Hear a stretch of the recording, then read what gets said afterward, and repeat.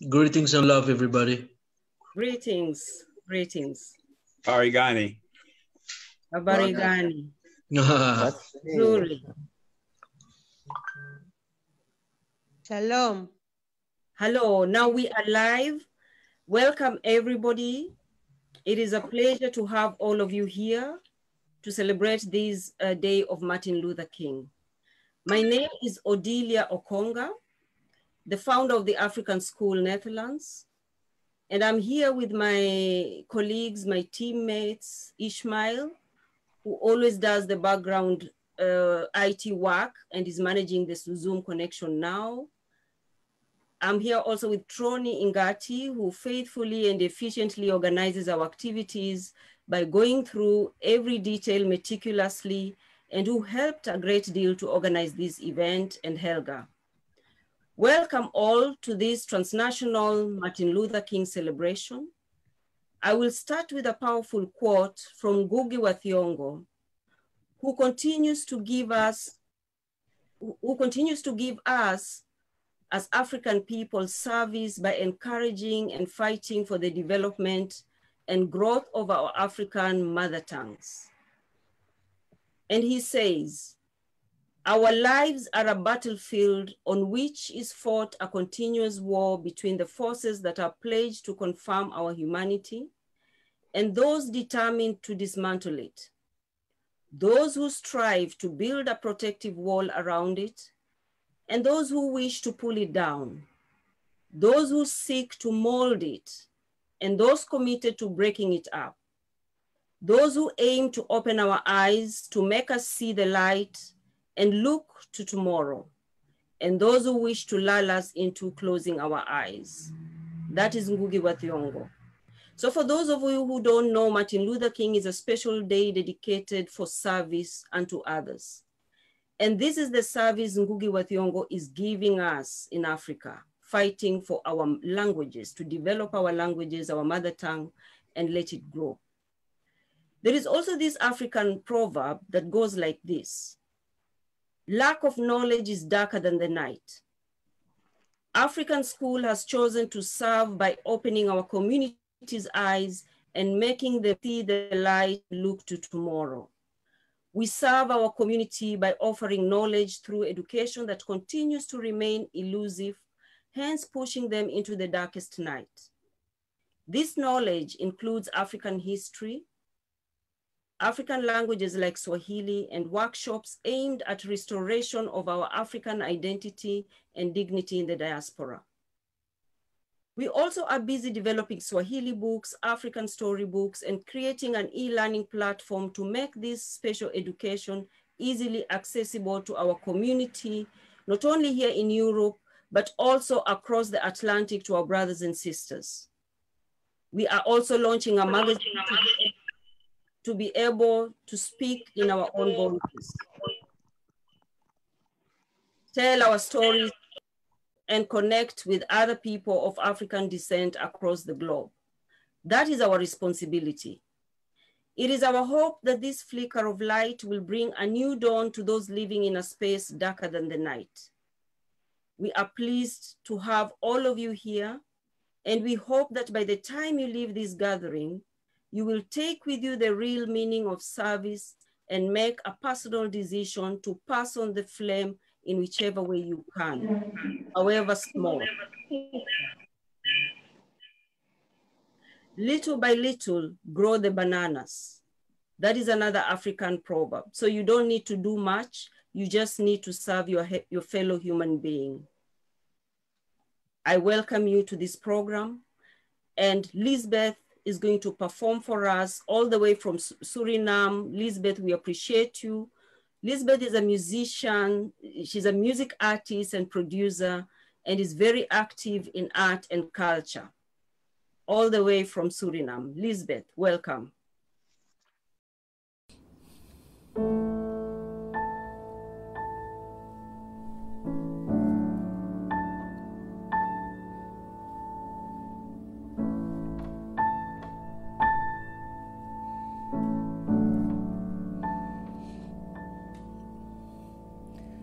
We shall overcome.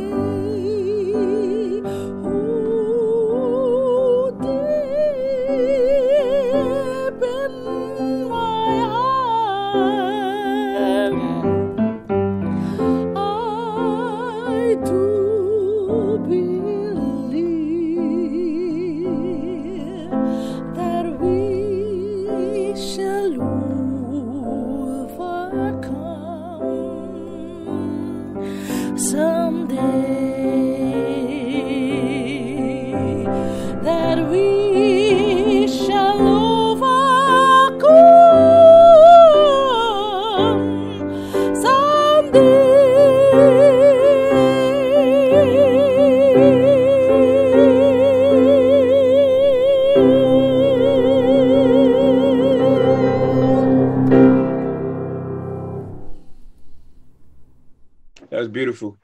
That's beautiful. Very nice.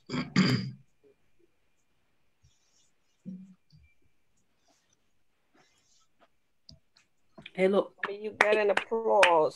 Yeah, that was beautiful. Yes, clap it up. Clap it up. Okay. Is she done? She's done, Adelia? Yes, she's done. Okay, beautiful, beautiful. All right, so thank you all for joining in for this lovely presentation where we honor Dr. Martin Luther King. My name is Haki Ami, the Success Scholar.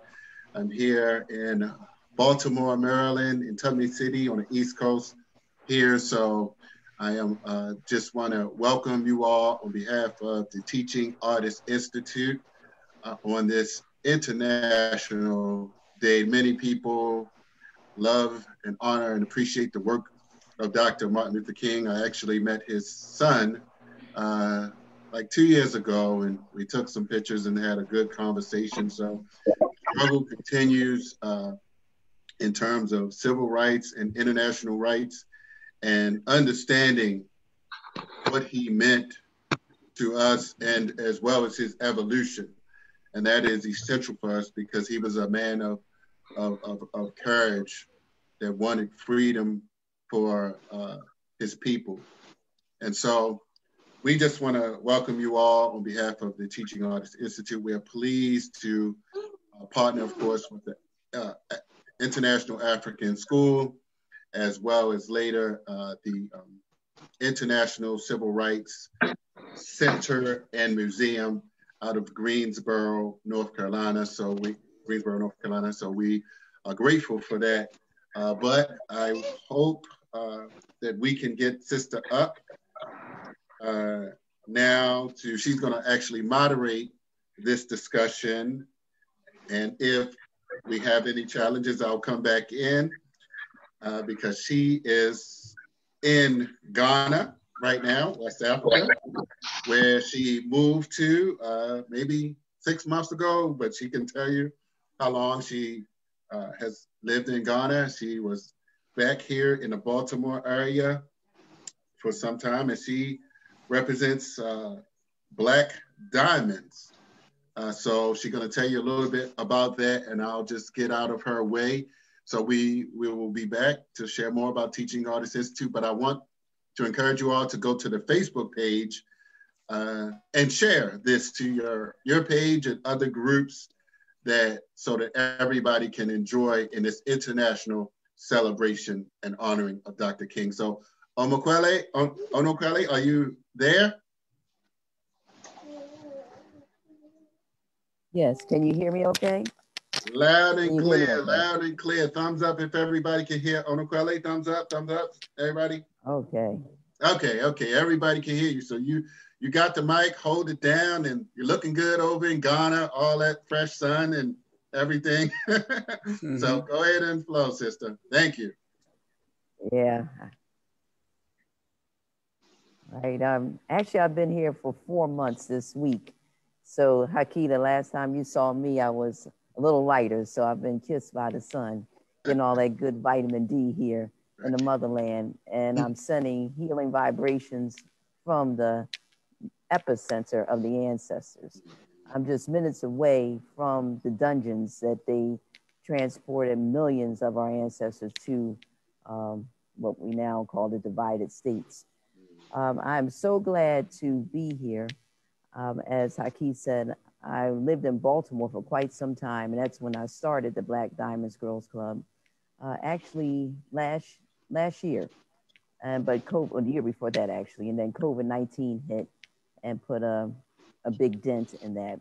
But we had gotten off to a good start. But just to give you a little background, just very brief background, I was a National Park Ranger right outside of Baltimore in Towson, Maryland, and I was working on a slave plantation, for real. So there, it's called Hampton National Historic Site, and there for 13 years, I told the stories of our ancestors who were in bondage. And I do have a special connection with them. And my name, by the way, means it means truth in the language of Ga from Ghana. And I legally changed my name years ago. So That's what I do. I tell the truth about what happened to us and where we are now and the greatness that we come from. So there's no shame in anything that's happened. Matter of fact, the more I learn, the more I realize what greatness I'm from. So the Black Diamonds Girls Club, we're doing it here in Ghana. And as I stated earlier, I've been here for 4 months this week. And a month ago, on December the 5th, we did our first outreach program. And this is something we're going to do from now on, at least once a month. And then hopefully very soon we'll go twice a month to Sekandi Female Prison. It's in the western region of Ghana. And we have partnered with the prison. Now, prisons around the world are just it's a bad place, and I don't need to tell you about the prison systems in the U.S. for those who are in the U.S. And believe it or not, for those who are not in the U.S., you might think it's better in the U.S. than other countries, but it's not. The majority of the people who are incarcerated in the U.S. are Black bodies, but we're talking about Ghana right now. So the women there in Sekandi prison, and we're going to have some pictures of us there. There are only 20 of them. And right across the street, there is the male prison. There's 700 men in the male prison. But the women who are there, the 20 of them, they're not hardened criminals. Most of the women there are there because of debts. It's one woman that I encountered. She's in prison because she owed 20,000 Ghana CDs, which is about 3,500 CDs, and she has to spend 5 years in prison. There's another woman that the deputy warden told me about, that her husband, they broke up for a while, and then they got back together, and her boyfriend she had at the time, they broke up, but when she got back with her husband, she had nothing to do with it, but her husband and some men went to her ex-boyfriend and castrated him. They put her in jail for 25 to 30 years, even though she had nothing to do with the actual castration. There was another woman that I met there who actually gave birth to the baby. And when we gave the presentation, we talked to them. I'm a vegan. I'm not trying to convert people to veganism, but then again, I am. But even if you're not going to be a vegan, you should eat more vegetables. So we brought food for them. And the food that they give them in the prison only amounts to 1 CD and 60 pesos, which is not even $1 worth of food a day. And we brought this food and they were just so thankful. We brought sanitary pads. And this is what we'll be doing as an organization for those in the community. I just met with a council of elders in a nearby village where I am here at the University of Cape Coast and Capral. And we will set up a clubhouse there. We will make reusable sanitary pads. Ghana is ridden with trash. So we don't want to add any more trash to that with disposable sanitary pads. So we'll teach the women and young girls to make the reusable pads and sell them, and they'll also consume them for themselves, because I'm in a rural area and many of the girls can't afford a pack of sanitary pads, which is about 7 CDs, which is a little over $1 a pack. So we'll train them, and so they'll learn that skill. We're also going to teach them academics, teach them about their history. Even though I told you we're so close to the dungeons, the average Cape Coast person, Elmina person, they don't even know what happened in those dungeons. All they know is someplace where they see Americans in particular, but people from the diaspora, could be in the Caribbean as well, or UK. They just see them both place, and it's an opportunity to sell them some things. So we're going to teach them about this history, and also just teach the young women or young girls, teenage girls, because we're targeting girls 13 to 18 years of age, to become phenomenal women. You don't know what you don't know. So we're going to help with the prevention of premature pregnancies and just do what we can here in Mother Africa. I'm still working with my board in Baltimore. So we're going to have a sister organization. So we'll bridge that gap. So the young women will go to the US, providing this COVID-19 fizzles out. And I'm telling you right now, I'm not taking a vaccine, but, and they can come, people, the sisters from the US, Baltimore, can come here to Ghana. The more we know about each other, the better this world would be. And this is why people like myself have heard the call to come back to Mother Africa to help build her. But for those of you who don't want to live here, please at least come here one time before you close your eyes for the last time to actually feel the energy, because it's nothing like coming home. And that could be Ghana or any other place on the continent of Africa. But at least come one time and help support, and let's build this, the bridges, because we have work to do here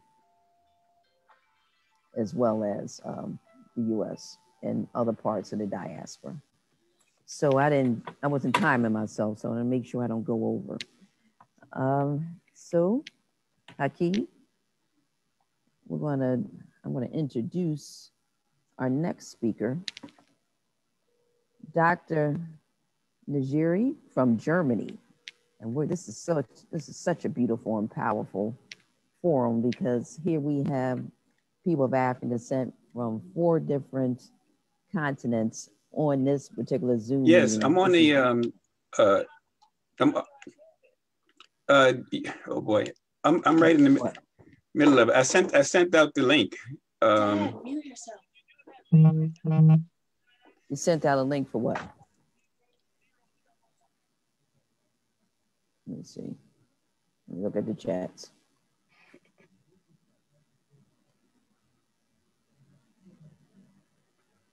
Okay. See the speaker, Anokwale? Are we ready for Dr. Rahab Njeri? Are you ready? From Germany? Okay, I'm going to introduce you. Thank you. She is a historian and passionate about African culture. She is a lecturer at University of Cologne and a board member of a board member of the community activist group Cologne for Frundi, which successfully voted the first Black man just last September 2020 to the city of Cologne as the first Black city council member. So she was a part of that. And what she's going to talk about today is the role of women in Mau Mau resistance. So Dr. Njeri, please, welcome. Thank you very much. Thank you for that kind introduction. I welcome everybody in my home in Cologne. So today I decided to talk about the Mau Mau women because I just think they are an important part of public service and what the Martin Luther King Day stands for. So once again, thank you very much. I would like to acknowledge that I'm not here alone, but I'm with those who have come before me. And through their courage, fearlessness, love, power, I am because they are. With those whose names we know and those that we don't, we still acknowledge them and remember them. On this day, I want to honor and acknowledge the great women of the civil rights movement and the Black Power movement, women such as Coretta Scott King, Betty Shabazz, who are committed to serving their communities hand in hand with these great men. I also acknowledge Winnie Mandela and Wangari Maathai for their service to the whole continent. And I do also acknowledge my own mother for her service and struggles to our own family. So Dr. King recognized the power of service, and he once said that everybody can be great because anybody can serve. You don't have to have a college degree to serve. You don't have to make your subject and verb agree to serve. You only need a heart full of grace, a soul generated by love. And this words really made me think about the Mau Mau women. So although it may seem as if there's no connection between what I would like to talk about today, But for me, these women were part of the service to my country, Kenya, and also to my community. And so I do want to celebrate these women, the women of Mau Mau, whom history has forgotten, and you know, their history or their struggle is always written out in the anti-colonial war or rebellion of the Mau Mau. These women provided a blueprint for African women, not only in Kenya, but across the continent. And today, from a global perspective, we place them on this global celebration. I understand, I'll just put the short word, so LMD, as I did for us as children of Mother Africa, to work together and to never forget the service that our people, especially Black women, did and continue to do up to this day. When we include Black women, like the Mau Mau women on this day, then the MLK Day, or the Martin Luther King Day, we empower ourselves, strengthen our communities, bridge barriers, create solutions to social problems, and together we come closer to Dr. King's vision of a beloved community, which then translates to the fact that the women of Mau Mau and their struggle and for our liberation was for our beloved country and for our communities. As a historian, I find that there are parallel histories that are taking place both in Kenya and Black America. Dr. King played a role in the American civil rights and sought equality and human rights for African Americans, the economically disadvantaged, and all victims of injustice through peaceful protest. At the same time, or at the same historical time, but on a different space, in Kenya, the Mau Mau rebellion was rebelling against the British colonists who sought for liberation for our motherland and our human rights. The case of Mau Mau anti-colonial struggles illustrates the mutuality between colonial hegemony and subaltern counter-hegemony in which women were at the center of it.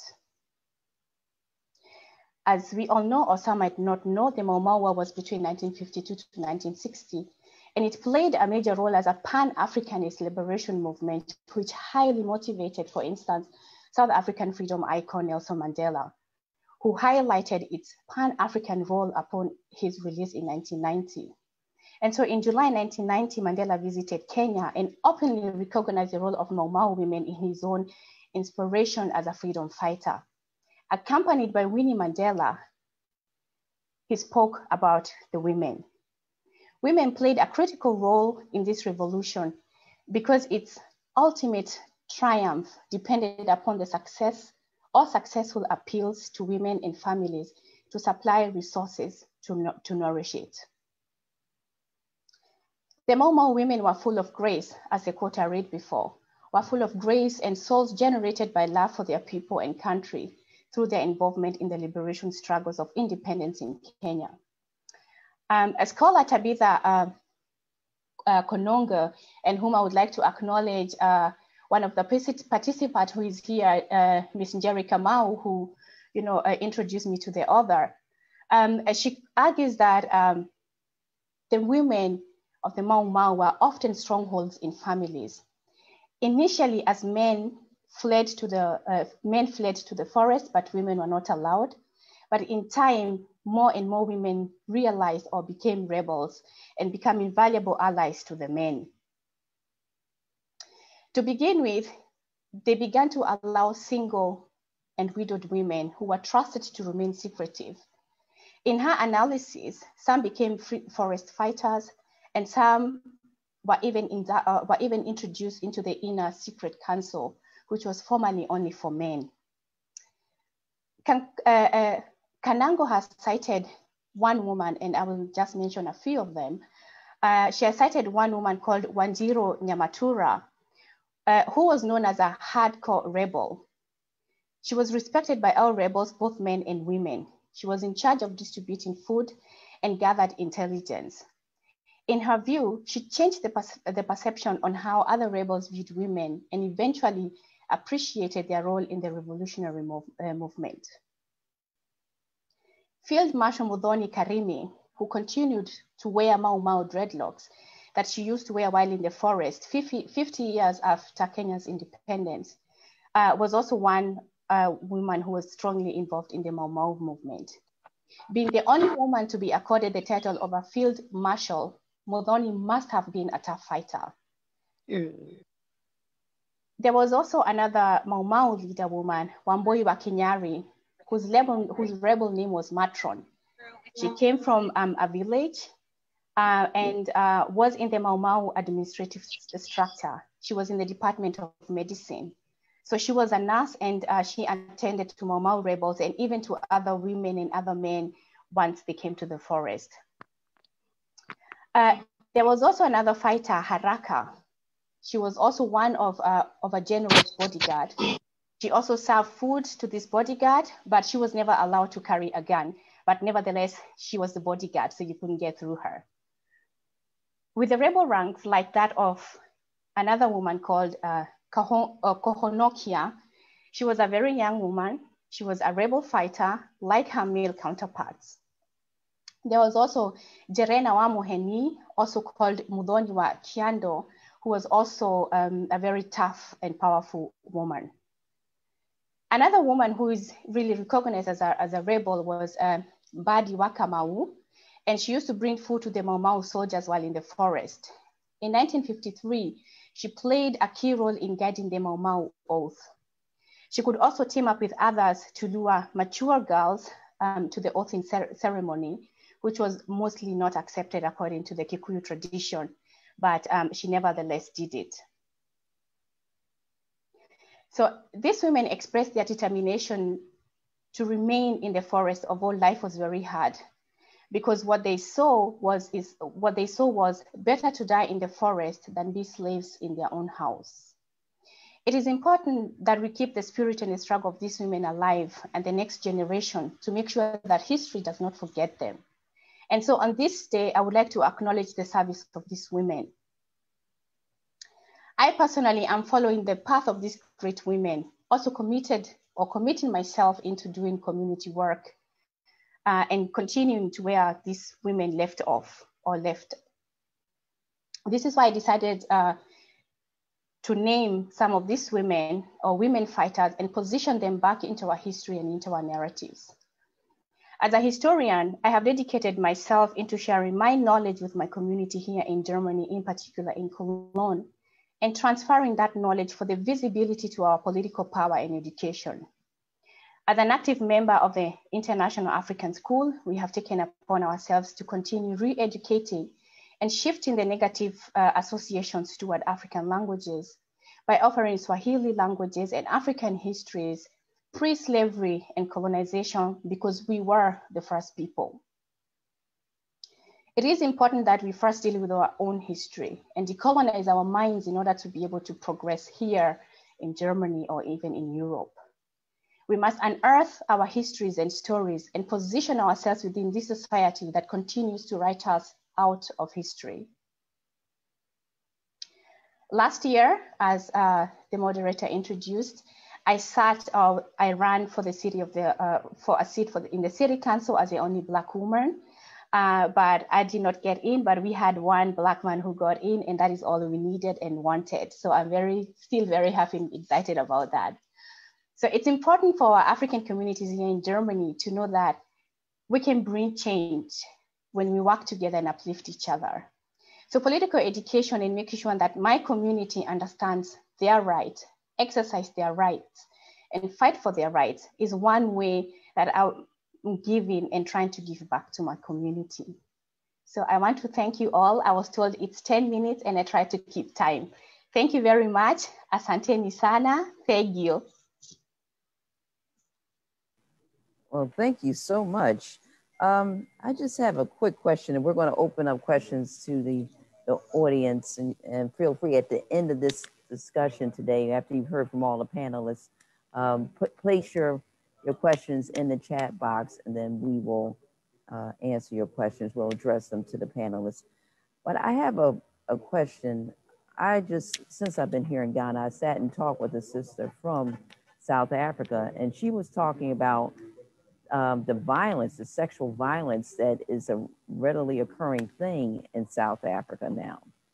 And whereas here in Ghana, you know, men like you and all, but you don't have that fear. And she said she had a true fear of that in South Africa. But the women that you just described, I mean, they were badass. So what shifted? I think what happened is that, you know, just like in the civil rights movement or in the Black Power movement, women were not placed at the foreground, although, you know, without the women, there would not have been the revolution, right? And it's the same thing happening in Kenya. These women were at the forefront, but you just write them out of history, and then all the glory is given to the men. And so that's why I thought that today is just an important day to name these women and put them back into history. And, you know, giving them name also gives them life. You know, it's by naming and empowering them and also empowering ourselves, especially if you are the young generation of Africans, where we are saying Africa will rise. And Africa can only rise if we also deal with our own history and acknowledge our own history and put it out in the front and say, yes, there were men who were great men, but there were also a great and courageous women who did a lot for the struggle and anti-colonial struggles in the continent. And I just think that they're left out. It's the same thing with the climate change movement. You know, everybody's talking about the climate change movement, but nobody's talking about one of my role model, Wangari Maathai. You know, she was talking about what is happening now already in the 70s.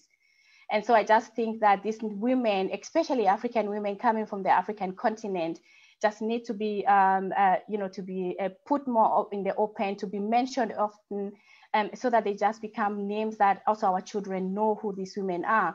And for me, learning about the Mau Mau women was just empowering because, and I can see her, Ms. Njeri Kamau, you know, I'm just trying to learn the Kikuyu language, and you know, she encouraged me by showing me some of the videos that I could actually listen to and learn my own history, and you know, and talk about this history that most of us, even who come from Kenya, haven't really dealt with it. And so, as a historian, I just think it's my responsibility to dig deeper and do research into that topic, and you know, put it out in the open so that you know we can learn and educate each other, and as Ngugi wa Thiong'o would say, decolonize our mind and our souls by learning our own history.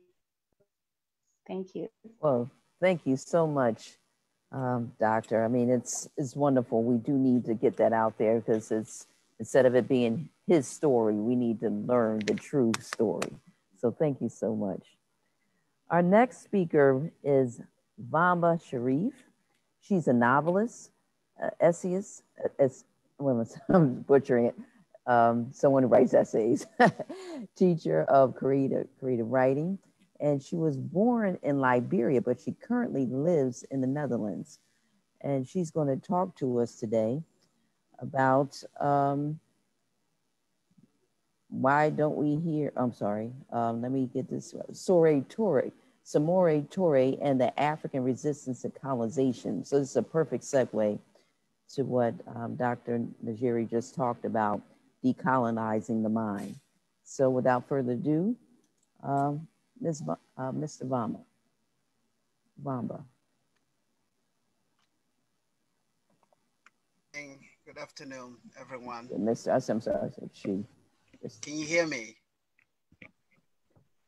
Yes. Thank you so much for the introduction, Anokwale, and thank you so much, Dr. Njeri, for your celebration of the power of women in Africa and the African diaspora.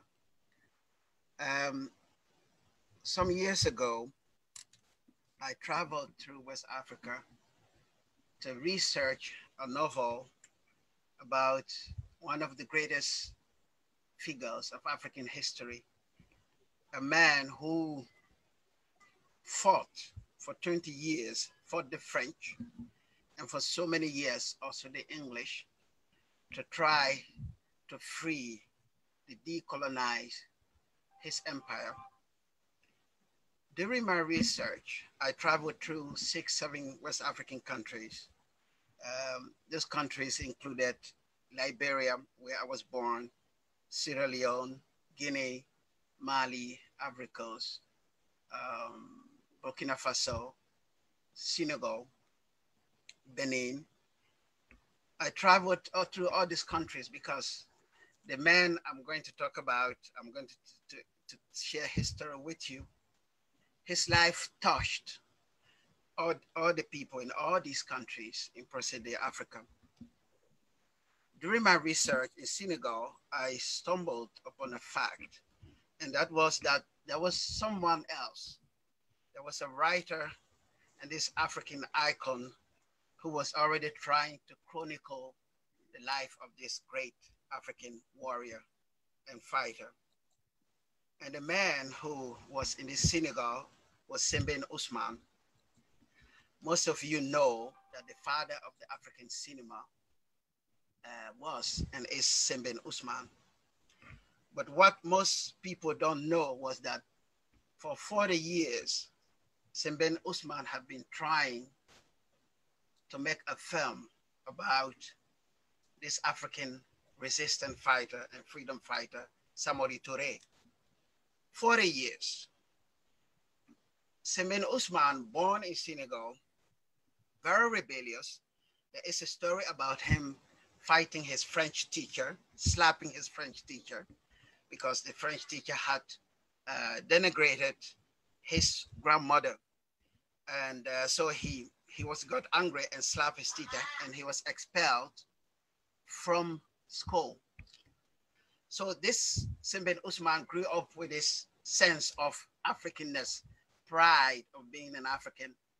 So he wanted to make this ultimate film about this ultimate African hero, Samori Touré. And for 40 years, he tried to make this film, and he did not succeed. And why he did not succeed, it was because he did not have the finance. He needed millions. He needed at least $50 million to make this epic film about Samori Touré. It did not work. So when I stumbled upon this fact that there was someone who was trying to do the same thing I've been trying to do, to write a novel, to make a film about this great hero, I decided this was an extra incentive for me to continue to write a novel that I could share with the world and with the African brothers and sisters all over the world. So I'm talking about 2003 when I made this journey through West Africa. And from that day up to this day, I've been writing this novel, and the novel is finished now. The novel is with my agent in the US, and hopefully sometime next year or this year, a good publisher will love it and decide to publish it. Who was Samori Touré? Samori Touré was born in present-day Guinea in a very small village of no consequence, a small place. I think many, like 50 or 100 people. What was unique about this man, he was born into a family of weavers, which was very, in the Mande culture, the Mandingo culture, weavers were not that important. There was a caste culture. It's like in India, which I don't condone, but that's my heritage. So you had this caste system in the Mande culture, and somebody belonged to a family or clan of weavers.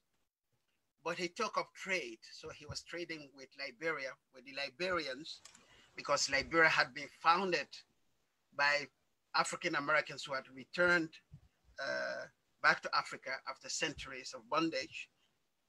And so somebody was trading with Liberians on the coast and with the English in Freetown. So one day, in his absence, his mother was captured by a ruler and enslaved. So Samori returned from the journey, and he was told that his mother had been captured. So Samori decided to go and confront this king.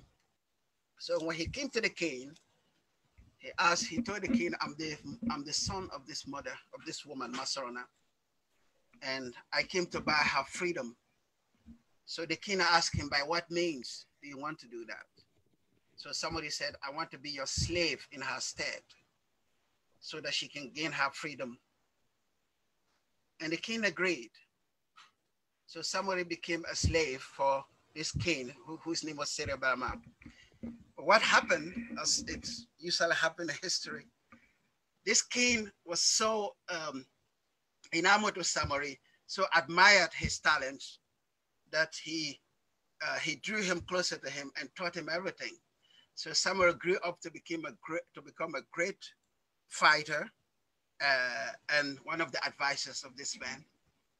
And he became also powerful. In the end, he rose up against his king and he conquered him.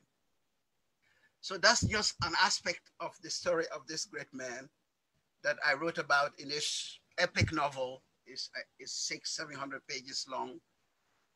I spent more than 10 years writing it. So what I'm going to do is I will tell you, I'll read an excerpt from the novel, which is very exclusive. I mean, you are the first, hearing this, because it's yet to be published. So I'm reading the first time we get to meet, the reader meets somebody in my novel. The title of the novel will be The Empire's Son. The first thing Zaiwolo, the main character of the novel, noticed about somebody when he met him was his gaze. It was hard and piercing, a look capable of paralyzing an adversary. There lingered about him an intimidating silence, which, as with everything that had formed him, had been cultivated during his days as a slave. The trader turned slave, then warrior, and now king, had learned that silence bred mystery. And it was to this mystery and nothing else that he owed his existence. The dark and glossy skin of his face gleamed in the flickering light of his sofa's torches. His jaw was slender, his chin sharp, and his wrists were marked by vitiligo. Between his brows and around his nose ran two furrows, which gave his face an extraordinary intensity rarely found in other men. Outside Misaidu's walls, far from the eyes of the sentinels, Samori sat cross-legged on the grass. His posture clearly showed that he had come to issue orders and expected to be obeyed to the letter. A sword rested on his lap. His back was as straight as a pole. It was believed that he decapitated his enemies with that sword. Beside him lay his javelin, which served as a weapon and staff, for his hands were often restless if there was nothing to hold on to. And further on, another excerpt. Samori mounted his horse, Kausu, which had been with him for years. Since the onset of his conquering streak in Lower Konya, Samori had developed the habit of pausing outside the gates of each conquered city or town, as if to appraise it. He gazed at Misadu now, which appeared dormant in the distance. Although the city was not yet part of his possessions, he had his greatest scholar as an ally. Misadu was also coveted by men like Sai of the Banguna Mountain, another ruler who was about his age. For his greatest adversary in Konya was and remained Serebrama, the man who captured his mother and enslaved him. Samori vowed to conquer Misadu, not only because of his strategic location as a trading post that connected the savannah to the forest and the coast of Liberia, but also because of his past. Misadu was the mother of all towns and villages in Konya, a place from where people had migrated to populate the savannah. Part of him were connected to Misadu in the person of his mother, whose past was rooted in the forest. The rest of him was steeped in the old empire belonging to Sundiata Keita, the man whose fame had reached the four corners of the earth. every time he thought of his origins, and he often did so in those hello, early Vamba. empire building, yeah. Vamba, can you? Yes. Can you? In the essence, it's beautiful, but in the essence of time, I'm going to have to cut you short. All right, thank you. Yes. And plus, I wanted to ask you a question before we get to our next speaker. But in the chat box, someone wrote that you have written many books. And at the beginning of your talk, you said that you're going to publish this one in the United States. Did I hear that correctly? Yes. Are they published on the continent as well? Do you have, are your books on the continent? My books are in English and other languages. They are not in African languages, no. Because I came to the Netherlands as a refugee. I went to school here, read law. And my first book is actually about the founding of Liberia with the return of African Americans to Africa in the 19th centuries. That book is in English and it's also available in Liberia. Yes, it can be found in Liberia, in the US or through Amazon. Yes. But what about the countries on the continent that speak English? I mean, what are your goals as far as having them distributed there? Because they do need to know, or we need to know this history or these histories. Yeah. Yes, a friend of mine, Wyatt Moore, who is also a writer based in New York, we have a bookstore in Monrovia, Liberia. And so we're trying to distribute the books in Liberia. And also, hopefully when the book is published in the US, I would like to work together with Bibi Bakari Yusuf of Cassava Republic as a publisher based in Nigeria to try to make these books available for my brothers and sisters in Africa. So that's my hope. And I'm involved with organizations not only in the diaspora, but also in Africa. I've attended festivals. I've been to South Africa, I've been to Nigeria, to other places on the continent to celebrate and to share our stories. And Samori is just one of many stories. Samori was actually greater than Shaka Zulu, who is so very famous in the West. But achievements-wise, Samori was much greater than Shaka Zulu. And so his story is very relevant. Wow.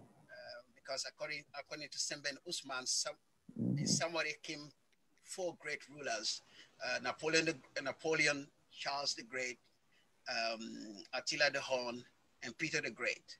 So if one leader could encapsulate 4 great rulers of the West, you can just imagine who this person must have been, how remarkable he must have been. And so this is my most ambitious novel. And I felt that because we're celebrating a great man today, that I should share people the story of someone who came before him and who might have inspired him directly or indirectly. Samori was absolutely a source of inspiration for many African freedom fighters in Africa and in diaspora. That's wonderful. Since you mentioned Shaka Zulu, the reason why we all know about Shaka Zulu is because of that iconic movie or miniseries that was done on him in the 1980s. So something similar needs to be done on Torre as well. Absolutely. Yes. I'm going to make it my goal, my lifelong goal to make a movie about somebody. It has to be done because he was such a remarkable person, human being. Yes. Well, thank you so much for sharing that very, very great history. I know I learned something, and we'll ask more questions at the Anokwale, yes. I think we have Mr. Swain in the house. Pardon me? We have Mr. Swain in the house. Yes, so I'm getting ready to introduce them. So, Mr. John Swain of the Civil Rights Center, we ask for you to speak now and share with us what you're doing. Thank you so much. Good evening, everyone. Can you hear me okay? Okay. Good evening, everyone. Thank you for this wonderful opportunity to join you all and talk about the legacy of Dr. Martin Luther King. Here at the International Civil Rights Center and Museum, we focus on nonviolence as well. As you all may be fully aware, the International Civil Rights Center and Museum came into being on February 1 of 2010 when we opened our doors to the public and launched this powerful educational attraction. And so many people who think of in terms of the civil rights struggle think of the violent pieces of it. And the four young men who sat down at the FW Whites Only lunch counter, FW Woolworth's Whites Only lunch counter on February 1 of 1960, did so with the full knowledge that they had one thing that Dr. King used to talk about, and that is cashing the promissory note. Dr. King understood that in 1868, the US government promulgated the 14th Amendment ratified and promulgated the 14th Amendment to the US Constitution, which guaranteed all citizens who are born or naturalized here in the United States full and equal protection under the law. Now, you may recall that after, here in the US, after Reconstruction, when the slaves were free in the South, the Ku Klux Klan and Jim Crow advocates went to work to suppress the full impact of what it meant to be a citizen.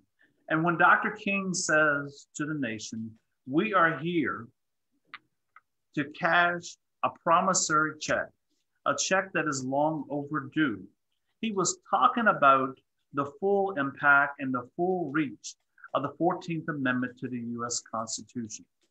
African Americans would wait nearly 90 years before they were granted that protection under the law. When African American students from North Carolina A&T, David Richmond, Frank McCain, Ezell Blair, and Dr. Joseph McNeil, when they came to this very location 61 years ago, this next month, February 1, when they came here, it's because they understood the teachings of Dr. Martin Luther King, that we should be treated with basic dignity and respect. These young men, the A&T 4 that we call them, they had studied our US constitutionally and they knew it inside and out. And they knew that if they came to the FW Woolworths here in Greensboro, North Carolina, they sat down like respectful citizens in society and order a simple cup of coffee. They should have been served at the Whites Only lunch counter.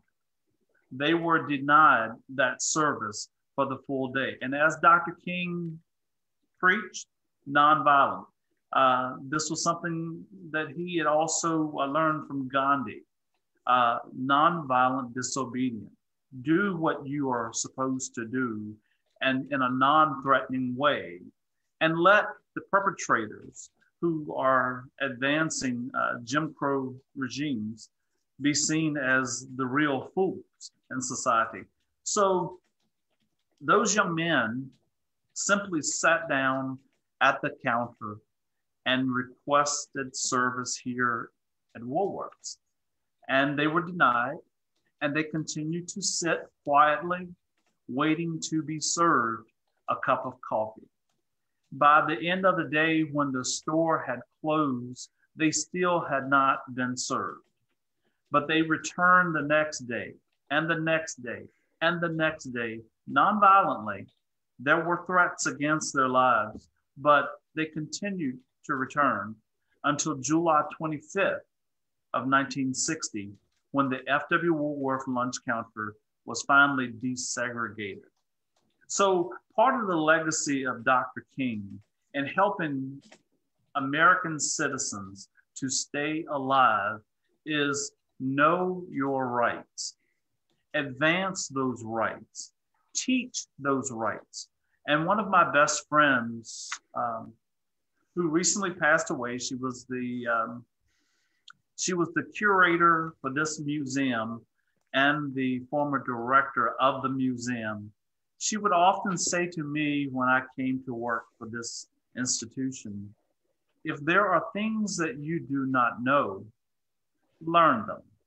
If there are things that you have mastered, teach them. My background is as a CPA, Certified Public Accountant, and I'm the head of the International Civil Rights Center and Museum. I've run this institution since 2014 as the CEO of the place and continued in my role of Director of Finance or CFO of the institution. But what I've come to realize is that all of my educational upbringing has prepared me for a moment such as this. I was only a young kid when I would see Dr. King on television. I actually integrated my first grade class. When I would look around my classrooms, there were only maybe 2 or 3 African-American students in a classroom of about 30. So growing up, that was my surrounding. And I came to know these students that I was surrounded by as just friends, colleagues, classmates. Race did not come into the picture. Race did not come into the picture because we were integrating and doing something very powerful, taking a group of young kids in a non-threatening way and advancing this notion that we can live together in society and go about our normal lives and not have such distinction. What I have learned, looking back and connecting with some of the people that I grew up with, they grew into their racism. And that is the unfortunate piece. They have grown into their racism while I have continued to look back to my upbringing and move into the future, as Dr. King says, at a time where Blacks and whites can walk hand in hand. So at this Museum of Civil Rights Reflection, we educate the world. We have groups from all over the globe that travel to here to learn about civil and human rights. And that's what we are most known for, nonviolent civil disobedience. And I think for people who care about justice, who care about freedom, who care about equality, core democratic values, they would look to Dr. King and say, a leader who was before his time, way before his time. But I can only imagine what our world would be like if Dr. King were still alive today. Now, I'm not a bloviator. I like to engage with people. So if there are some particular questions that you all have, I'm quite interested in learning from you as well, because this is my first opportunity to engage with such a wonderful audience. Well, we're holding our questions to the end. Okay. From the participants. So please stay on. And I had the fortune of visiting your museum in 2019. I came with the National Association of Black Storytellers. And your exhibit, yes. And I remember seeing you. I remember. I asked you all to write a narrative for the museum. Yes. I remember. And talk about storytellers. I mean, your docents. I mean, well, your tour guides. Then I don't even want to call them a tour guide because that's really understating. I mean, just phenomenal. And your exhibits are phenomenal. So hopefully, once this COVID-19 lifts, people will actually be able to go to the museum because it's not the same as going virtually. I know it's not. I mean, I just love your museum. I really do. Well, we have, during the COVID shutdown, what we've done was taken the opportunity to grow the museum. one of the things that I've been wanting to do is reach across the globe even further, because I've had lots of teachers like yourself who would come here, and when they would finish the tour, they would say, wow, I'd love to bring all my kids here. I'd love to bring all my kids here, but it's not possible. So what we've done during the shutdown was I brought my staff back together, and I said, now is an opportunity for us to take the museum to the world. We've recorded the virtual tours. So I've recorded and uploaded 7 of my senior interpreters. We've got a few more that I'm going to advance, but now is a great opportunity for people all over the world to even just log on and take the self-guided film tour. And our engaging interactive tours, they're quite powerful. We have about 300 people on an interactive tour today. So they're moving quite along. But all of that to say, we are an educational resource, and many young African-American children that have visited this museum would walk away and say, oh, I didn't know that white people were involved in the civil rights movement. And one was quoted in a magazine as saying, I'm going to have to go back to school and rethink what I think about white people. I didn't know this. So this is a powerful institution that teaches these lessons, no matter how you slice it and dice it. There are great lessons to be learned. Dr. King's influence in the church, we all know that at the end of his life, most of the church was pulling away from him. They had seen folks being lynched and their homes burn out, all of that. But Dr. King continued to say, let's stay the course. Let's stay the course. And when we had the 1963 March on Washington, it was an opportunity for the whole nation to see the power of African Americans and what can be done. The Montgomery bus boycotts was another opportunity. He was involved in so much, and his work, his interactions kept a lot of people alive, because we could have easily taken up arms and said, okay, we're going to fight. But we've never had the most powerful weapons to fight back with. So the legacy of Dr. King will live forever for those who are just willing to be part of that nonviolent movement. And I want to speak to just very, very briefly to that nonviolent, because when I went to the museum, that I did not know that they weren't, the first people who sat at the counter weren't the ones where the hot coffee was being poured on, and it actually went very, very peacefully. I was shocked. But the images we do see are the ones that are being accosted. But I want to speak to the strength of those brothers and sisters who endured that, because that took way more strength than I know I had, because I would have come up swinging. So that took a lot more courage to do that. That is true. And we've heard that quite a bit. One of the exhibits that we're getting ready to launch from here is called Sit-In Nation.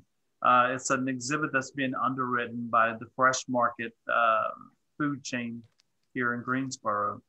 But we're going to talk about the fact that Greensboro was not the first sit-in movement. It was not the first one that occurred. People lost their lives just for going to a whites-only lunch counter and sitting down. They had hot coffee poured on them. They had cigarette butts put out in their hair. They had eggs and sugar poured all over their bodies. A lot of that you're going to see in the deeper South, in Georgia and Alabama, over in Nashville, Tennessee. That's where a lot of that terrible violence took place. But for Greensboro has always fashioned itself as a progressive city. And I say to that, there's a problem there if you're not following the law and advancing people's equal rights under the Constitution. I don't know how you can really call yourself a nonviolent progressive city. But here in Greensboro also, we are surrounded by a large number of Jewish people and a large number of Quakers. And if you know anything about the Quaker faith and religion, they are by nature a nonviolent people. Now, they will fight for your rights to be free, but that's not necessarily to say that they want you in the church with them. They want you sitting at their table, but they believe in freedom. Now, we're going to continue this conversation when we open it up, but we thank you so much for being with us. And we're going to move on to our next speaker in the interest of time, but we're going to change the format just a little bit. So, Sister Kim, can you hear me? Would you like to introduce Mwalimu?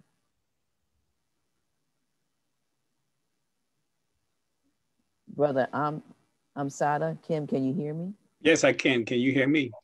Yes, I wanted Kim to introduce you, give you a rightful introduction. I know I went on your website, and gosh, I mean, you have done so much. I'll be here all day trying to talk about it, but if Kim's not available, I can do my best if you just give me the liberty.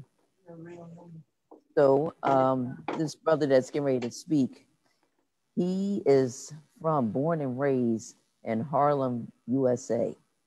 And he is the poster child, if you will, of civil rights, those iconic images that we see. And he was just born into the Mecca of civil rights. In his bio, he talks about how he actually he grew up in the projects that right by the harbor, if you correct me if I'm wrong, that the Honorable Marcus Garvey had his ships in. So, I mean, when I just read that, that was powerful.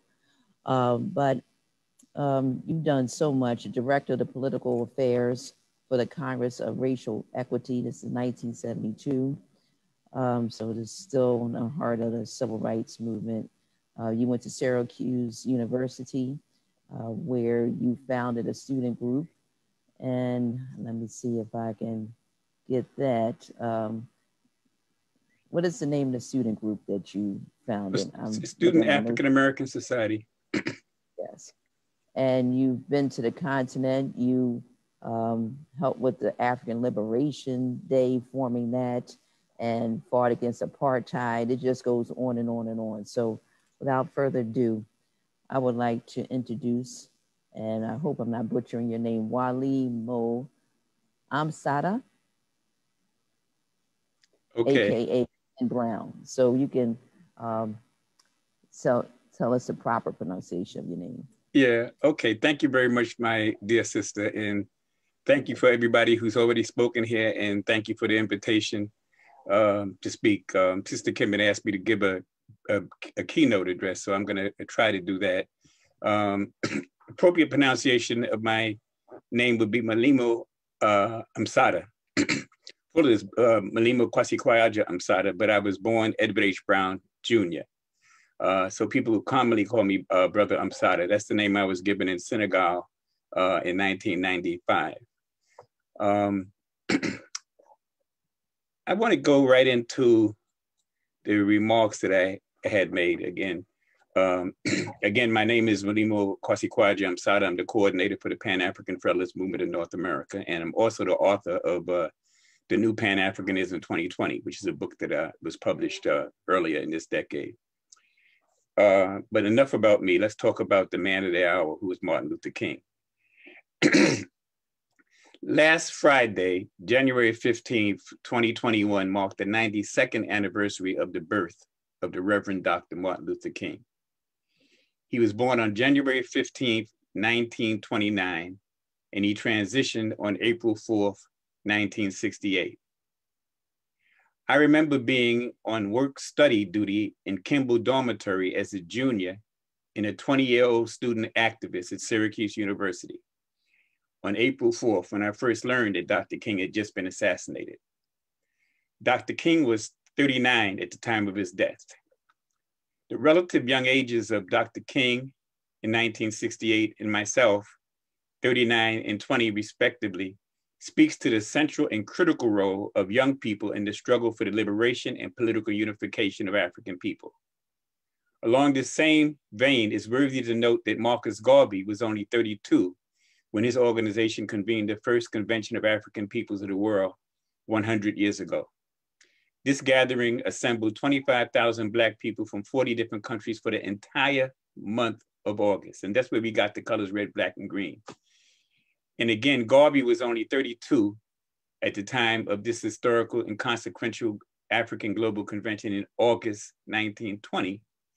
And King was only 34 in August of 1963 when he gave his most famous speech at the historic March on Washington. But from the very beginning, Dr. King saw his role as a drum major in the universal struggle for African freedom for all people of African ancestry. Just 3 months after King had won his first victory in the year-long Montgomery boycott in December of 1956, he found himself in West Africa at the independence celebration of Ghana on March 6, 1957. And while there, he met Dr. Kwame Nkrumah, who became Ghana's first prime minister in 1957, his first president in 1960, and the most consequential Pan-African in the second half of the 20th century. And as Dr. King observed the old Union Jack flag of England coming down and the beautiful multicolored flag of Ghana going up, he turned to Congressman Adam Clayton Powell from Harlem on his right and Dr. Ralph Bunche, the first Black Nobel Peace Prizer, on his left. And he said, that old flag coming down represents an old order passing away. And that new flag represents a new order coming in. Dr. King was very moved by his experience in Ghana and spoke of it often, most notably at his own Abyssinia Baptist Church, immediately upon his return in a sermon entitled Birth of a Nation. And later in a wider speech to a wider audience, remaining awake through a great revolution. Dr. King always put Ghana's independence in Africa in the context of the freedom struggle of Black people in America. He saw a strong connectivity between the Black freedom struggles of African people on both sides of the Atlantic.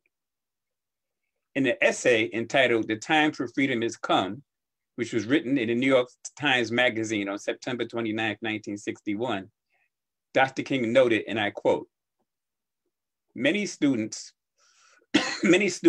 when pressed to express their inner feelings, identify themselves with the students of Africa.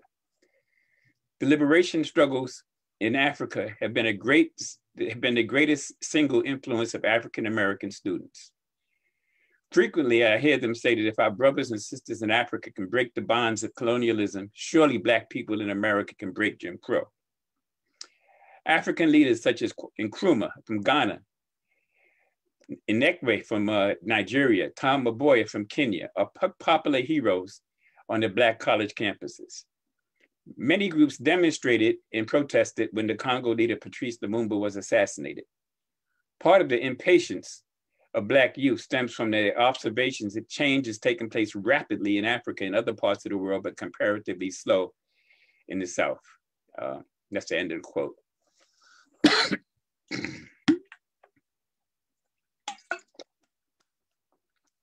In the New World Order that Dr. King spoke of on March 6, 1957 in Ghana, reached its zenith 37 years later with the swearing in of Nelson Mandela as the first president of South Africa on May 11, 1994. Dr. King paid his respects to another Pan-African freedom fighter, the aforementioned Marcus Garvey, on a trip to Jamaica with his wife on June 20th, 1965. While there, he laid a wreath at the shrine of where Marcus Garvey's body had been re-entombed. In so doing, Dr. King said, and I quote, Marcus Garvey was the first man of color in the history of the United States to lead and develop a mass movement. He was the first man on a mass scale and level to give millions of Black people a sense of dignity, destiny, and somebodiness. I believe if Dr. King had survived his assassination in 1968, he would probably have spent some time in apartheid South Africa in the 1970s and 80s, working with Bishop Tutu the African National Congress, the Pan-African Congress, and other indigenous groups and movements in the struggle to free Nelson Mandela and secure the freedom and democracy for the Black people in South Africa through nonviolence. Through these efforts, we may very well have seen Nelson Mandela freed and elected the first president of South Africa a decade earlier in the 1980s. It's ironic that in the first year that the third Monday in January was designated as an annual federal holiday in King's honor, January 20th, 1986, was the same year that a mass movement of Black people in the streets of America led to the United States Senate overriding President Reagan's veto of sanctions against South Africa on October 2nd, 1986. This was done by a vote of 78 to 21, which was 11 votes more than the 2/3 required to override a presidential veto. But that's how we roll. Contrast our effective and dignified exercise of what Dr. King would say is the right to protest for right with the unruly, unpatriotic, and insurrectionist actions of the white supremacists in Washington, D.C. 2 weeks ago. But let's not get distracted. On that historical day in Washington, D.C., August 28, 1963, when Martin Luther King ended his visionary speech by saying, "That will be the day when we will be able to say, in the words of the old Negro spiritual, free at last, great God Almighty, we are free at last."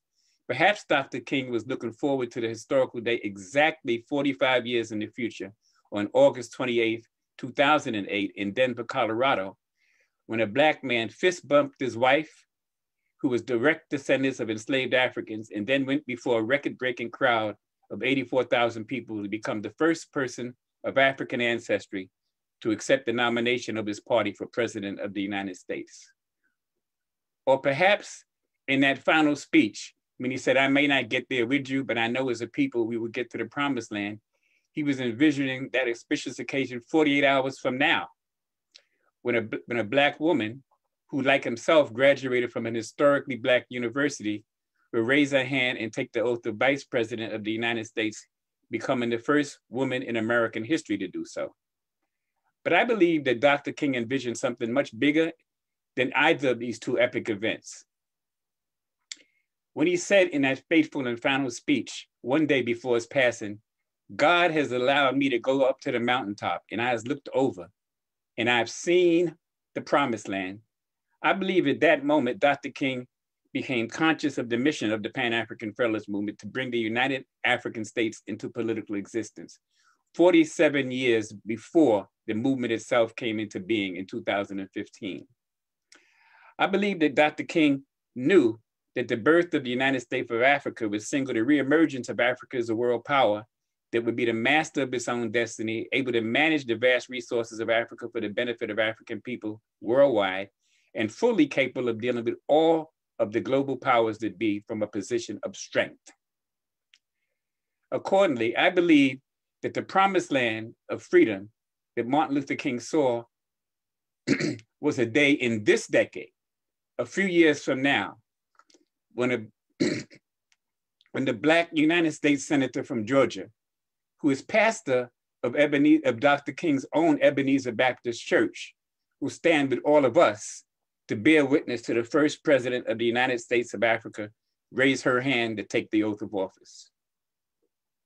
On that note, I'd end with the words of Dr. Kwame Nkrumah, who so profoundly influenced the young 28-year-old Dr. King during his visit to Ghana in 1957. "Africa must unite, now, period. And yes, there may be some difficult days ahead, but make no mistake about it, we shall overcome." Welcome to the celebration of the International MLK Day of Service. Asante Sana, thank you very much. Thank you so much, Brother Amsata. That was wonderful, and you gave us some insight on Dr. King that I'm sure a lot of us did not know. I would like to now reintroduce the wonderful vocalist we heard at the top of our program, Lisbeth. She's a stage artist, producer, musicologist, and is active in the art and culture sector. She is curious and deepens herself in philosophy, spirituality, and development. Lisbeth lives in Suriname. So without further ado, Lisbeth, we're going to talk about your service and struggle of independence in your home, Suriname. Thank you. Thank you, Sister Delia, for inviting me in this wonderful program. Dear friends, brothers and sisters, wherever you are, hello. A respectful, silent greeting and very special thanks to our illuminators, our heroes, our ancestors, until the 7th generation. We are grateful that we can receive so much knowledge, love, insight, inspiration, spiritual and material wealth to rise and shine, but also to help others to. A special thanks to the workers of the Supreme Being, the Most High, on our path that have truly inspired us and empathetically continue to impart us the knowledge.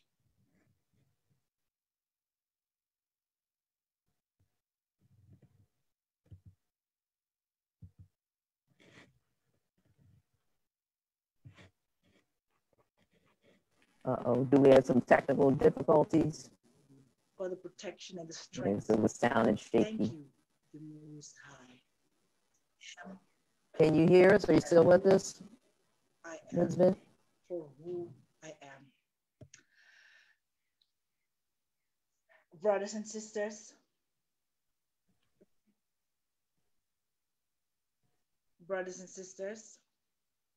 the goodwill factor.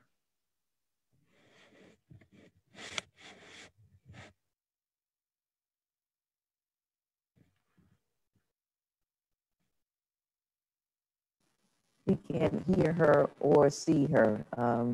Did she drop? We'll take a look. I can see her, but she's frozen. Oh. Lisbeth, your connection is bad. I know over here I can barely hear you. How about everybody else? Oh, someone said try turn off your video, because that does take up less bandwidth. I have to turn off my video. We can see you. Your video's on. Now we can. I should turn turn off your video and just do audio. Yes. Let's try that. Yes. Okay. I can continue? Yes, continue. Okay. Please. The goodwill factor. You know, community service is. Can everybody hear her? Yes, we can hear her. They're saying they can hear you. It sounds better. Just proceed, please. Okay. Wherein the energy of life giving and taking is balanced out. We will take a look at the even and odd balance, the pro and cons between the giver and the recipient, and the goodwill factor. What and of the one who elevates you spiritually and materially? What is the blueprint of the giver? What is the plan? What is the plan? What is the blueprint of the recipient?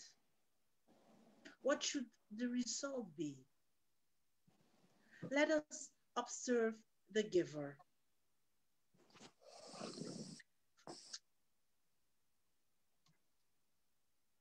Excuse me. Let's observe the giver.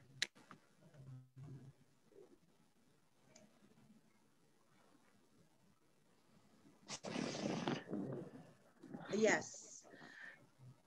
Dear brothers and sisters, let's observe the giver.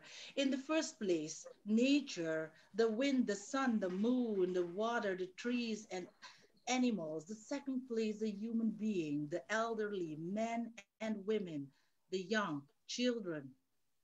There's a group saying because we are taught to give. For example, many saying exist. Who give will also receive. Who does good, who meets good, or do good and don't look back, you must give. Otherwise, you have no room to receive. Sometimes we think that haven't that we have given a lot. But what is the meaning of giving? What is our fundamental thought of giving? What is the energy we vibrate? Are you granted someone based on pure love, respect, honesty, and prosperity? Let us observe the recipient.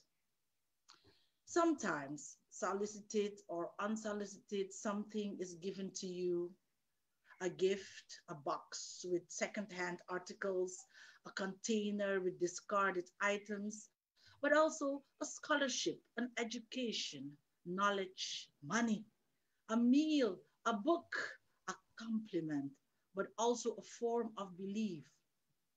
Sometimes you receive so much, but at the same time, structurally, a lot is taken from you. What is the purpose? What is the energy? What is the vibration? What is the fundamental thought of the recipient? Who makes a sacrifice? Who feels the sacrifice? Who is the victim? Some people must learn to give. Men, women, children, we all must learn to give, but also learn to receive. What to receive and how to receive. We must know that spiritual and material wealth is our for the taking. Also, we must know that we are not victims or that we can't be into victims again. Sometimes, or perhaps very often, this energy threatens to take over as part of the plan. Giving, service. Why do we give? Do you give to repeat every day after today that you have given and what you have given? Do you give to exercise power over the one you gave? That one that gives determines. Shouldn't the recipient sometimes be more careful about what they receive? Do you always have to accept what is given or offered to you? Do you give so that other person can rise and shine? What is the blueprint in life? In my native language, Saranatongo, they would say, Imdaay, stay woke, which applies to both the giver and the recipient. Because the goodwill factor differs from person to person, nearby, far away, family, social context, the community in which we live, but especially with political leaders close by and world leaders who do not know the goodwill factor as an essential human component, even though they preach and teach it. Giving and receiving can be destructive and even promote spiritual poverty, but it can certainly be enriching and prosperous. Life is giving and taking, even though some people think it's only giving and some people think it's only receiving. But the goodwill factor is an important aspect in giving and receiving. How strong is the goodwill factor in you? How strong is the goodwill factor in me? Is it sincerely granted to you? Can you honestly say to yourself, it has been granted to me? Balance or no balance, everything has an effect on the human being. But we are capable of giving the best and receiving the best. On this special day, we must once again remind and inspire each other for the umpteenth time.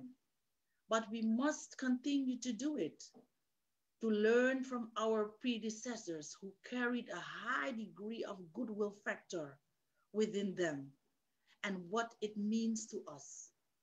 What has worked and what hasn't worked, and what still doesn't work. We have to be patient with each other, forgiving due to ignorance, and especially in that eye. Stay woke. Let us carry on with the good intention of sharing, because giving and receiving is sharing.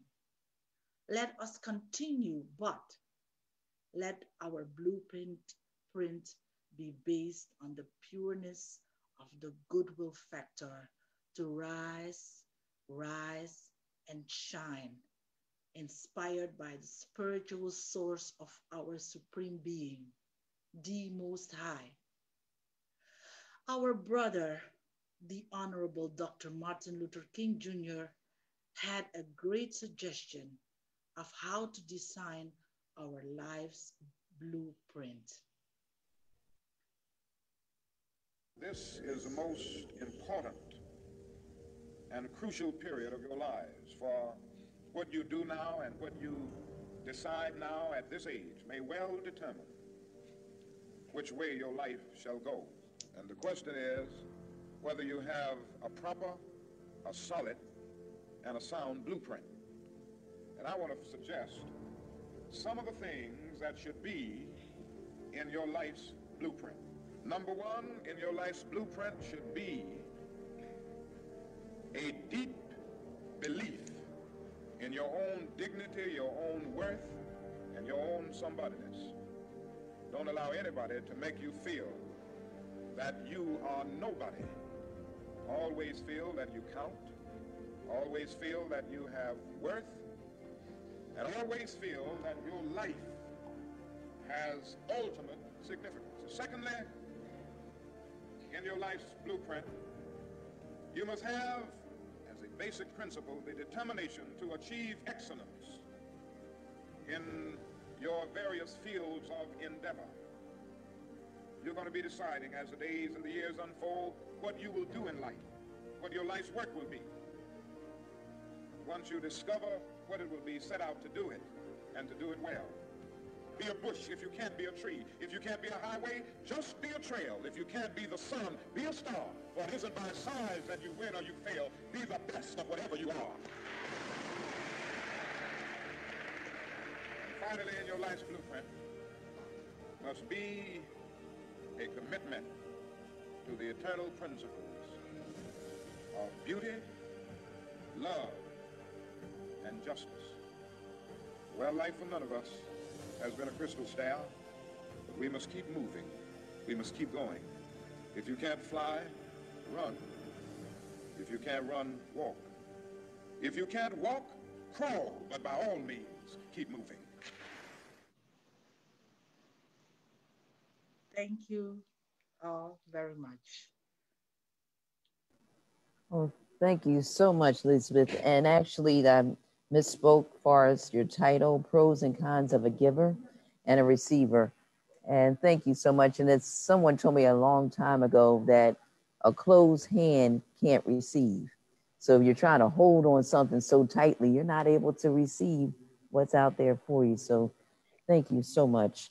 And our last panelist today hails right here from Ghana. And his name is Ahuma Bosco. I hope I'm not butchering once again. The organization is Musician Union of Ghana, and it was established in 1975, and it currently has 4,500 members, but it represents 30 musicians. And the mission statement is promoting and preserving Ghanaian culture through educating and equipping the Ghanaian musician to be self-reliant, creative, and industrious. So without any further ado, Ahuma.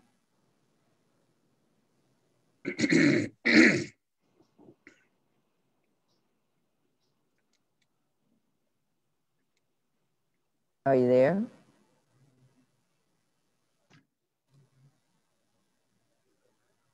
Hello? Ahuma? Bosco, can you hear us? I hope it's not that Ghanaian internet acting up.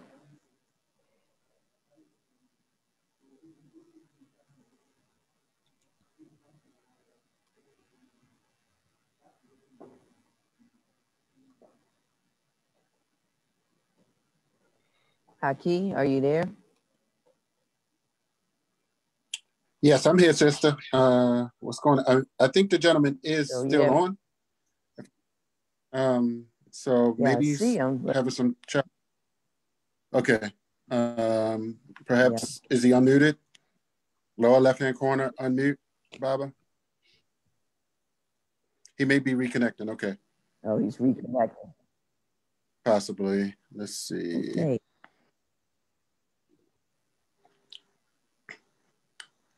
So, in the meantime, while he's reconnecting, if we have any questions for the panelists, can we open those up and people place in the chat box any questions you may want to ask any of our esteemed panelists today?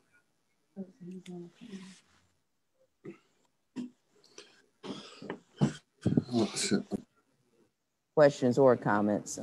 You've been making wonderful comments as they were speaking.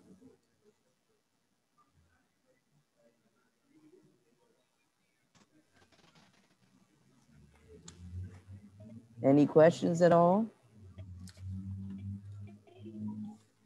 I'm gonna ask one. I'm Anokwale. I'm trying to hold on.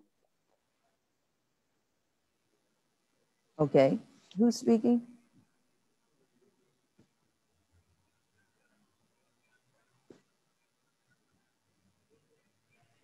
Questions are in the chat box. Anokwale, so we do have a question. I'm sorry. I think, let me see if it's in there. I don't see it. I thought I saw a question. Well, I believe there was a question about how do we move from civil rights to human rights? Anyone can take that question, if anyone cared to elaborate on that. Brother or Sada? Is there a difference?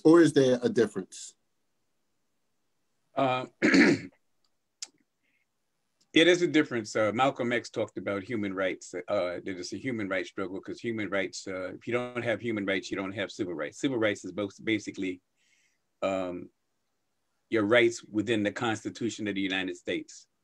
Human rights are your global rights. Your rights as being a human being, as Malcolm X would say. So that's the distinction.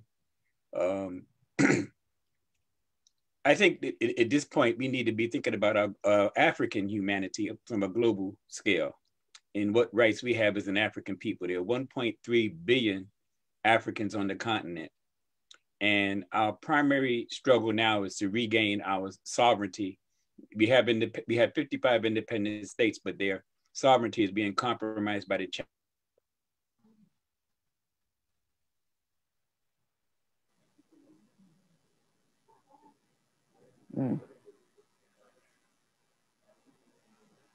Okay, is it just me or did he freeze? No, yeah, he froze. He froze. Chinese and by virtue. Okay, you froze, Brother Sada.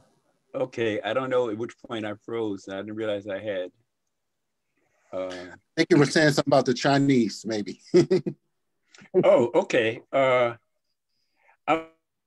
I was saying, okay, I explained the difference between human rights and civil rights.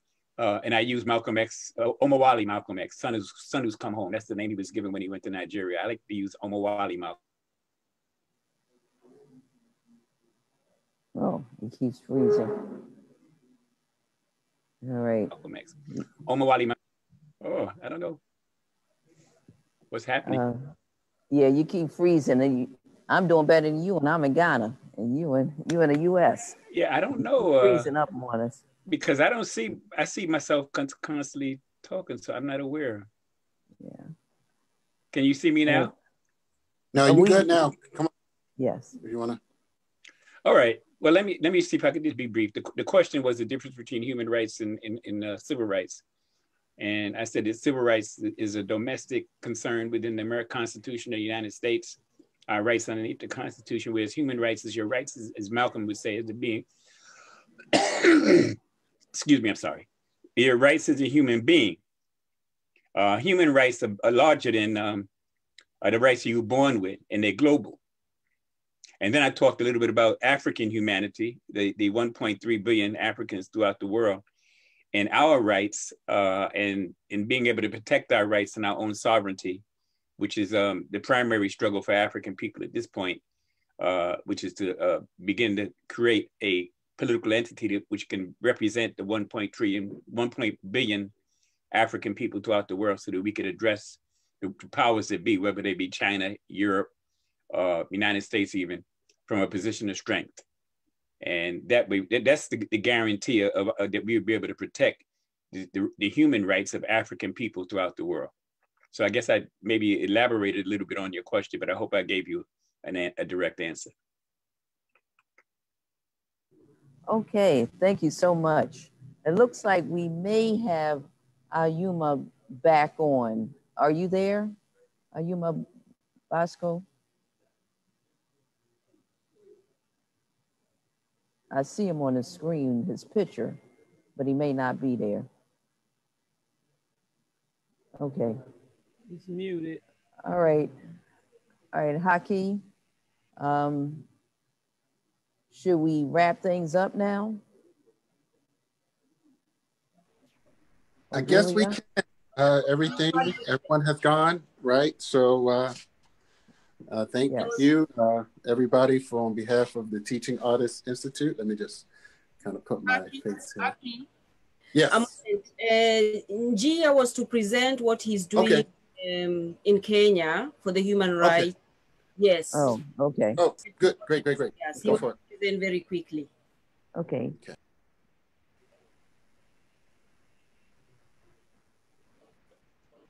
G here.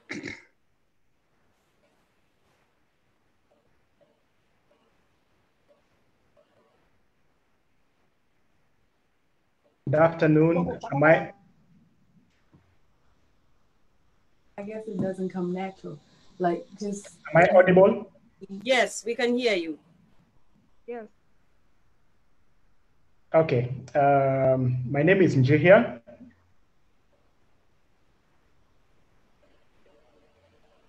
And I think let me just start by saying thank you so much for the several presentations which have been done. I'm struggling a bit on my echo. I think I'm using my laptop and my phone. My phone for the image and my laptop for basically for just following up on the charts. And so let me just start by saying my name is Njeri. I'm from Kenya. I'm an entrepreneur, a social entrepreneur for that matter. By training, I'm a marketer, and I've cut across several industries. I've worked in the. Hello, you can hear me? Yes, we can hear you.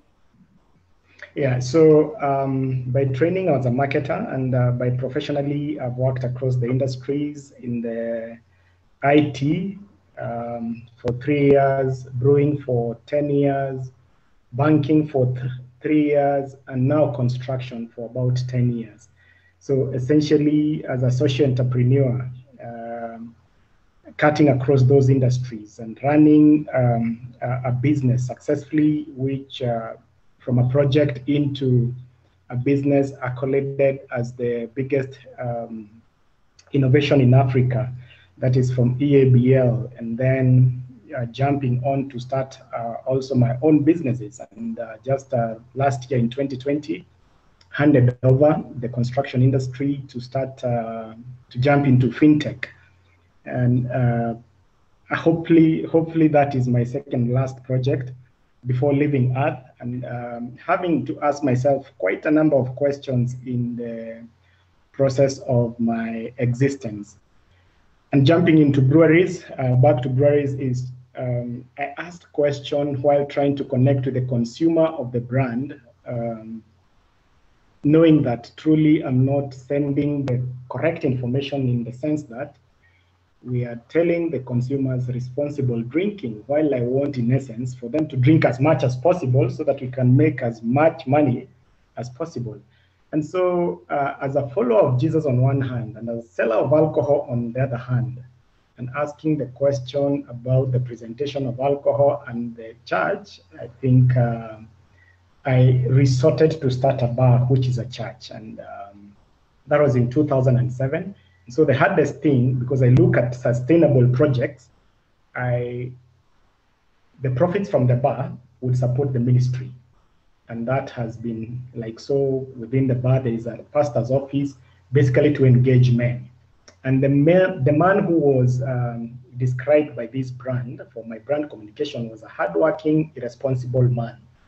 Hardworking, this guy rises up at 5, works for 2 hours to get a job. He's a wager, he may get $5 to $10 in a day, then works for another 2 hours, lives in a 10 by 10, is married, has a kid or 2 kids. And so my heart went out to men, looking at men who are not taking their responsibilities in their homes. And so over the last now 14 years, we've managed to reach out to about 400 men.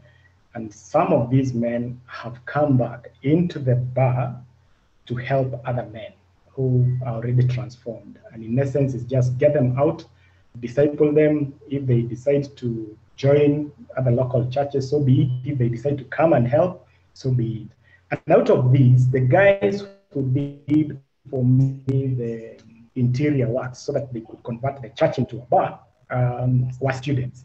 And one of them, I mentioned to him, just in case you finish school, you're employed, you're tired, come and look for me.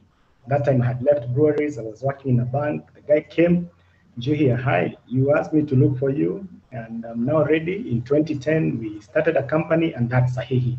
And so my company started from the bar. I had to close so many other businesses that I was doing to focus on this one. Now, which celebrated 10 years anniversary last year. And so why I'm here and to share my story is I find myself everywhere I am asking the question, what can I do for you, God, while I'm in this place? And so along that journey, I have worked with various communities, and one of them is a Pokot East community, a place in the Bundus whereby there are always conflict with the neighbors, the Pokot, Turkanas, and Samburus. These are 3 communities who are pastoralists, and they are always fighting. And they are fighting for resources. And so it's to work with the leaders, local leaders who are there, so that they can bring a semblance of peace. And some of these would be run for education, so that looking at a generation which would come maybe in 20 years to come, they look at life differently and stop the wars.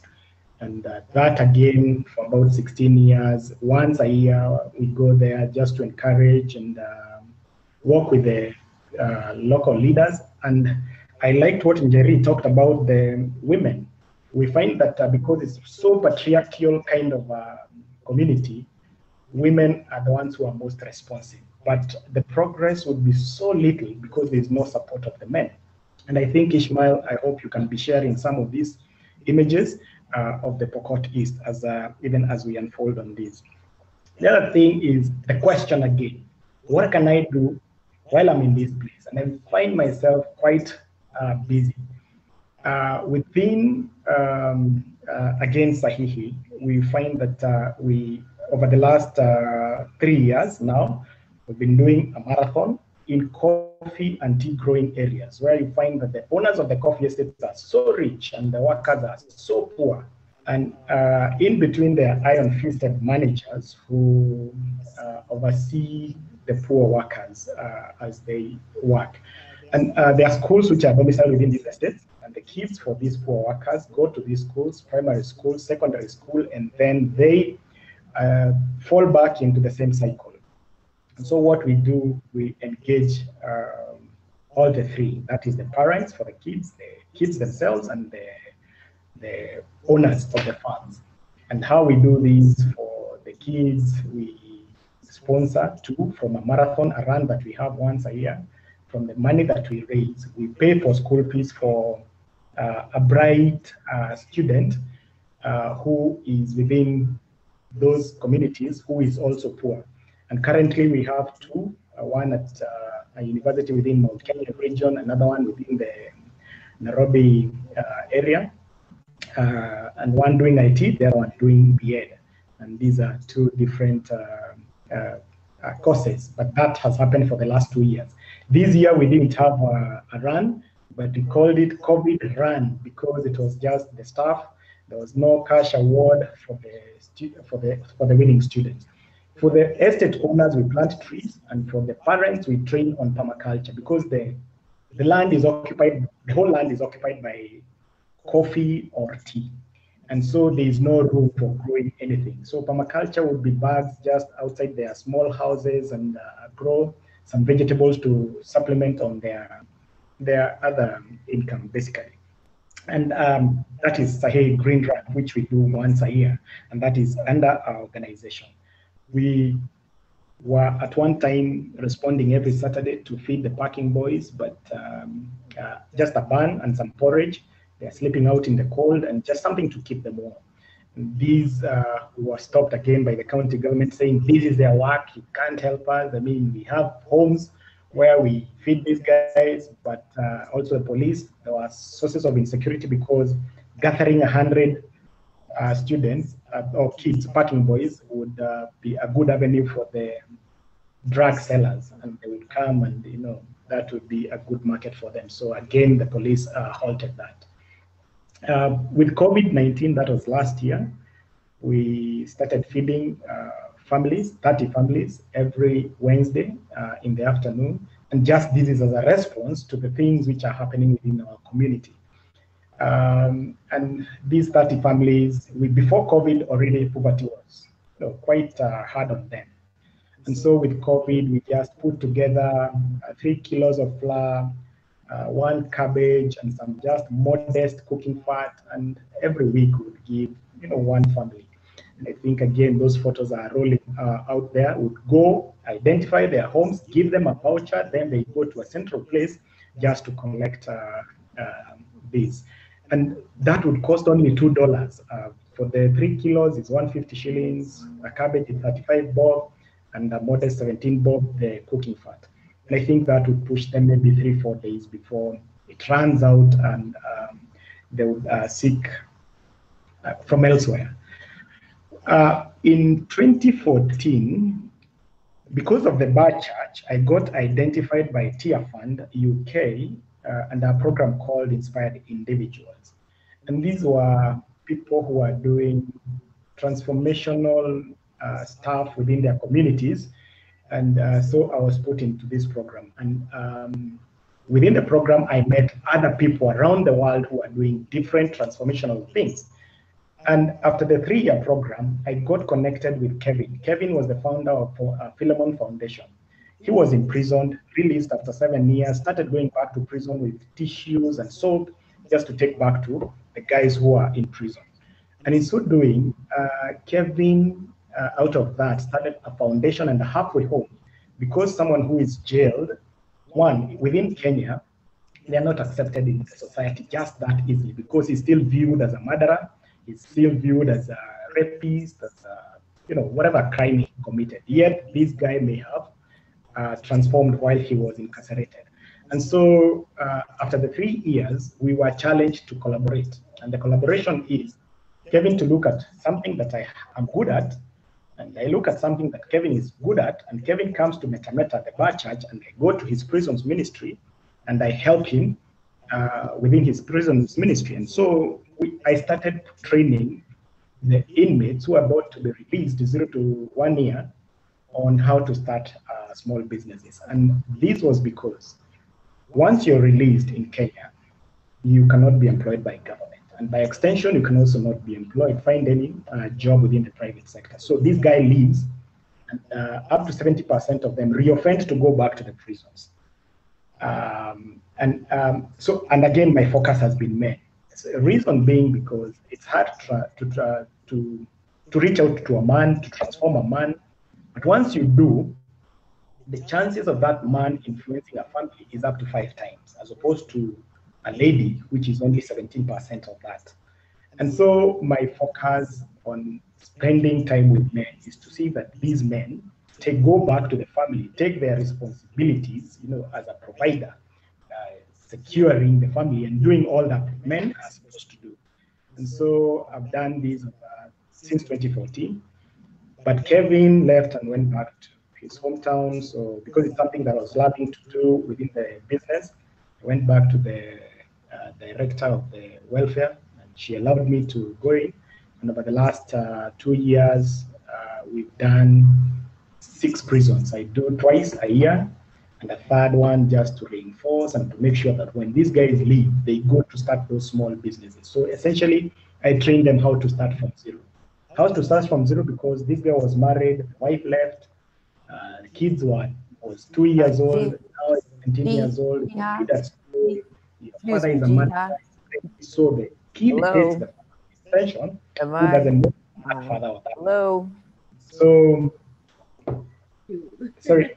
Hello. Yes, we need to.